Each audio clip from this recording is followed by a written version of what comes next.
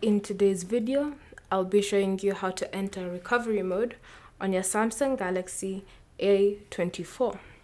So first, swipe down to access settings, the notification panel, and then swipe down again to access quick settings, and then at the top of the quick settings menu, look for the power off button and tap on it, and then select power off and tap on it again to switch off your device. Once your device has been turned off, use a data cable to connect your phone to a computer. It can be any type of computer as long as it is a computer that can accept a data cable. So once you've connected it to one side of the computer, connect the other to your Samsung Galaxy A24 and then wait for the charging animation to appear.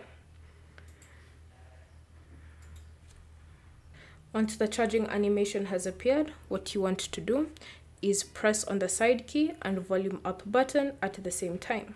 So press and hold on the side key and volume up button until you see the Samsung logo appearing. So once it's appeared, your phone will now enter recovery mode. Now, as you can see, my phone has now entered recovery mode. So if I want to scroll up and down through recovery mode, I'll use the volume up and volume down button.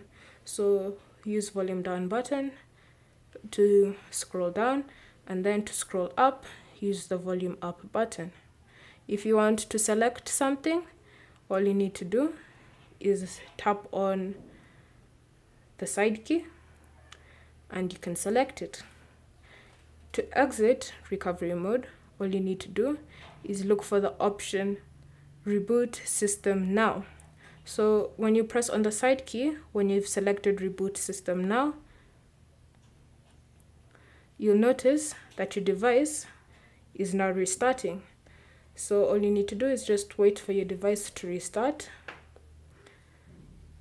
And once it's restarted, you'll notice you'll be taken back to the home screen or to the lock screen if you have a password, PIN, or pattern.